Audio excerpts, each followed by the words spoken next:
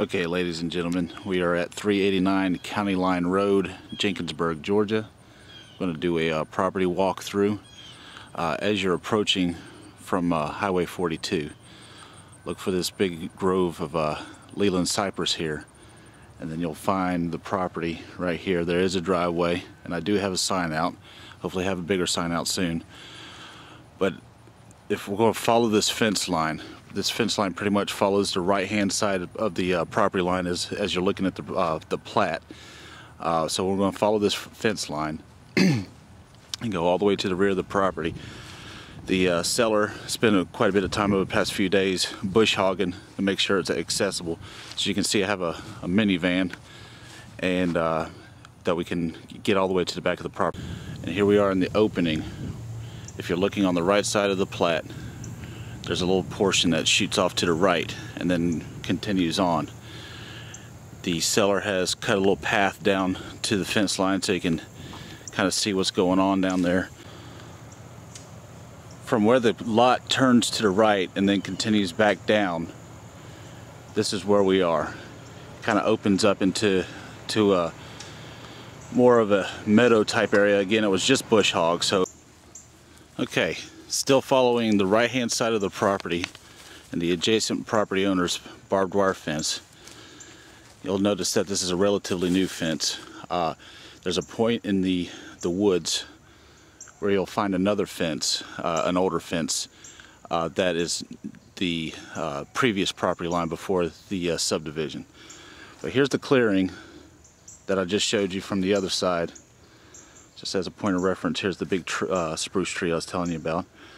So this is a big clearing right here. Could be a home site, or be cleared further for a small pasture, maybe for a horse.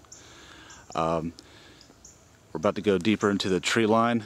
The road follows that I'm going to be on, the path I should say, is through those trees on the left hand side of the property, and it will curve back around to the rear of the property.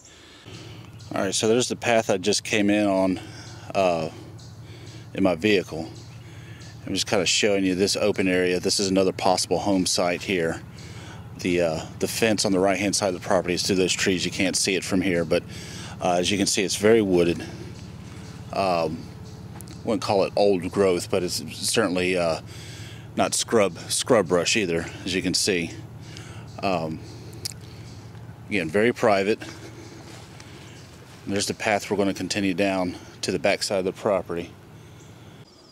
Alright, so here we are on the back side of the property. Kind of lost track of the fence line. But here's the creek that the back of the property line follows as per the plat.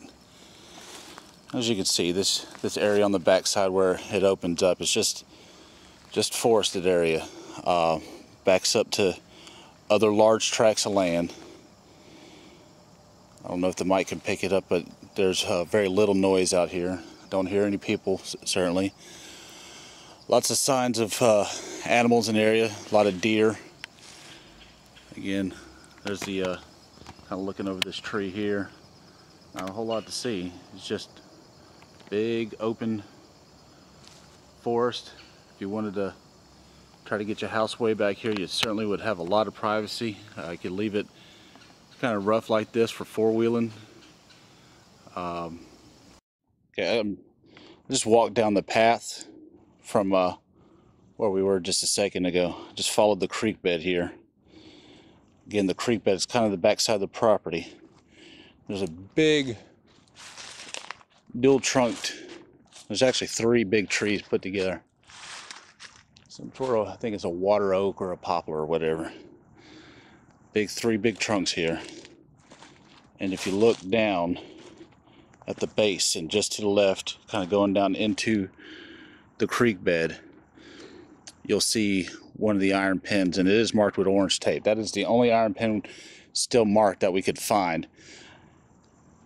If you find the old fence line or the new fence line that shoots off to the right, if you're looking at the plat, you'll see that it opens up and the right hand side fence kind of goes off to the right, and then follow it a straight line down to the creek. You'll find a sawed off, it looks like a telephone pole, but it's probably sets up about 3 or 4 feet, and that's where the other property line is on that side, and then it just follows the creek here